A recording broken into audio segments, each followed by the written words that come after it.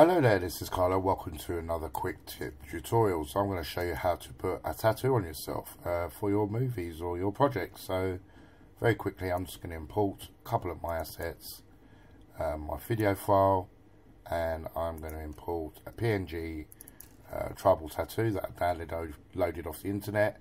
Any PNG tattoo will do. There are so many on the internet, so you should be good for that. So I'm simply going to drop my composition or video into my timeline. I'm just going to trim it where I want, very simply. Nothing special. Trim where the comp area. Just make it short for this video. Right, so now if you look very carefully, I've drawn some pen marks, 1, 2, 3, 4. Even though I'm only going to need 2, I did 2 more just in case.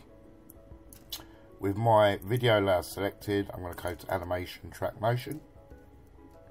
I'm going to zoom in, bring my first track point to my first marker, which is there. I'm going to click on rotation down here under tracking, and then I'm just going to bring my second track point to my second track point marker. I'm going to basically come into this area. I'm going to create a new solid simply, or sorry, a new null object shall I say, which is here. And I'm simply going to make sure my timeline is at the start, make sure it's on full res, and then simply going to go to edit target, null 1, click OK, and I'm just going to analyze that forward very quickly. So you can see I'm moving. You can do this with walking, any sort of movement you want. Okay, so that's done. So I'm going to click on apply, X and Y, click OK. That's my null layer set up, or my track set up. I'm going to get my tribal tattoo. I'm simply going to drag it and drop it into position. I'm going to get to my toggle switch and make that a 3D layer.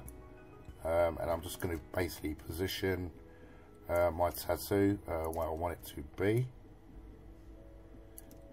Very simply. Maybe scale it down just a touch. Like so. There, looks okay.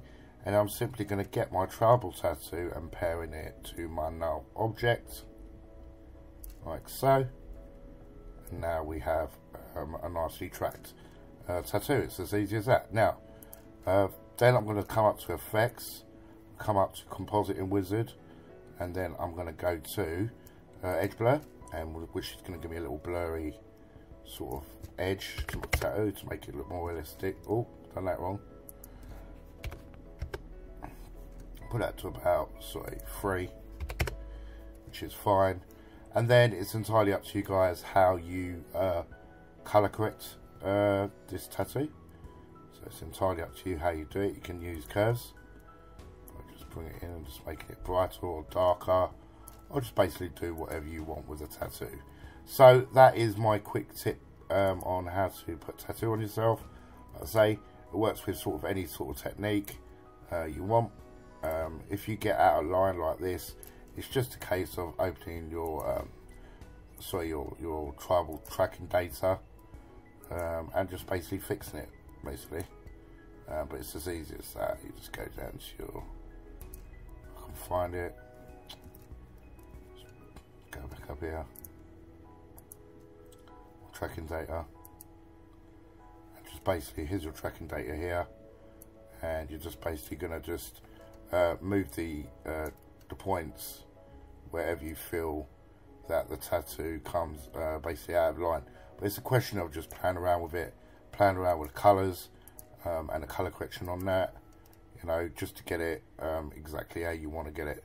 So I hope this video has been helpful. As always, thanks for listening. A like rating would be appreciated, and I'll definitely catch you guys. Oh, before I go, sorry, before I go, guys, go brightness and contrast, and bring the brightness down on the tattoo, and just play around with the contrast as well on the tattoo. So as always, guys, thanks for listening. If you have enjoyed this quick tip tutorial, a like rating would be appreciated, and I'll definitely catch you in the next video. Ciao, ciao.